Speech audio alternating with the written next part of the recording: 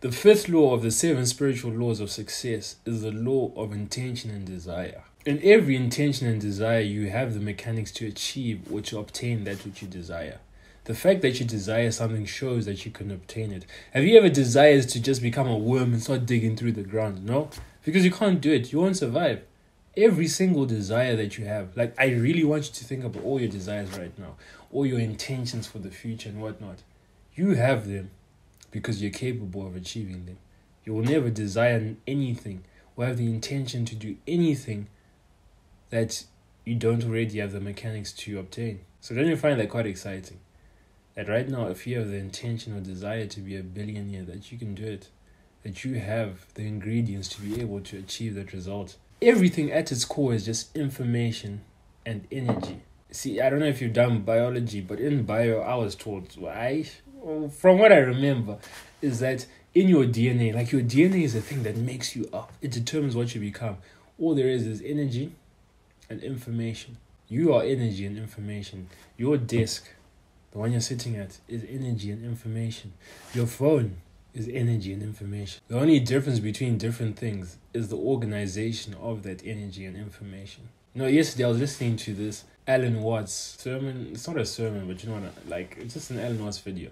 And he said that, you know, the human body, what makes up the human body is about 95 cents worth of elements. Like if you were to buy like the magnesium, the copper and whatnot, it would be 95 cents worth of it. Well, he said 95 cents. I don't know when he was recording them, probably in like the 80s, 90s. So 95 cents then is probably like $10 now, $15. Your body, like the cost to make your body, if you just took the raw elements, would be like $10. But the only thing that makes you valuable is the organization of the elements, of the information, of the energy. So the beauty of being a human being is that we are capable of becoming aware of energy and information.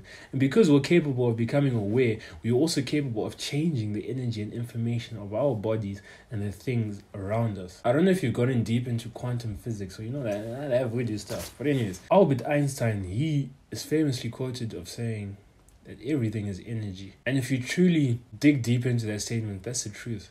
Because a certain emotion will bring about a certain energy. A certain thought will cause a certain energy. And that energy will make you behave in a certain way. So if you constantly behave or operate in a certain energy, that energy is going to become like your base state.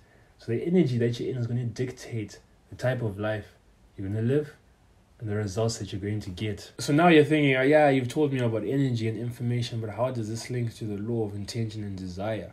So the way that you change the energy and information around you, or your energy and information, is through intention and desire. So intention comes from the word intent. So what intent is a desire without an attachment to the outcome. So that's why it's intention and desire. You need to have both.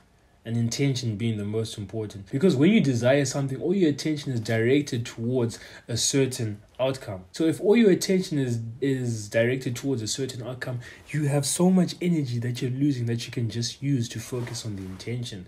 Focus on doing something right now. So intention is always for the future. You never intend to do something right now. Because to intend is in the future. I intend to eat breakfast just now. Intention is for the future. So you should always have the intention of something, but your attention should go towards the present moment. Because as long as your intention is in the future, that you have a certain view of what you want to create in your life, a certain view of the circumstances that you want to have in your life. As long as your intention is in the future, right, and your attention is on the present, then it's very hard to fail to achieve or to obtain whatever you want. Because if your attention is always in the present, it means that you give yourself the best chance to create the life that you want. Because the future is created in the present. So if all your attention is towards the present moment, then imagine how great your future could be. Anyways, how to apply this law? The first step is to be still. Simply be still. Allow yourself to be still, to just be. And focus on the space that's between thoughts, to focus on nothing. So when you're in this stillness, be silent as well. And just subtly keep your intention in mind, the intention that you have for the future. You see, you subconsciously do this already. Whenever you're still, whenever your mind isn't occupied and you just sit long enough for you to be quiet, there's always an intention for the future that comes up.